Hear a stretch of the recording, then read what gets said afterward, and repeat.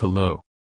Let's learn about the fundamental core concepts of ITIL. What is a service, what is service management, and who are the stakeholders? First we will see what is a service. As per ITIL, service can be defined as a means of delivering value to customers by facilitating outcomes that customer want to achieve, without the ownership of specific costs or risks. In a service, costs and risks are transferred to service provider. Customers focus on outcomes versus means. Let's take an example. Say you want to host a website but don't want to invest or maintain the hardware for it.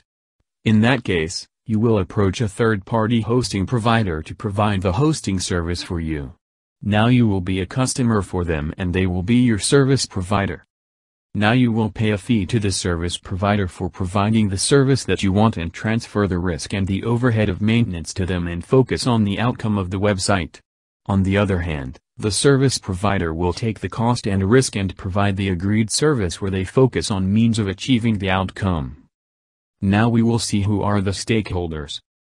Stakeholders are the ones who are interested in an organization, project or service, and may be interested in the activities, targets, resources or deliverables from service management. Here some examples. Organizations, service providers, customers, consumers, users, partners, employees, shareholders, owners and suppliers. Thanks for watching this video, and hope it is helpful. If you like this video, please hit the like and subscribe for more knowledge sharing videos.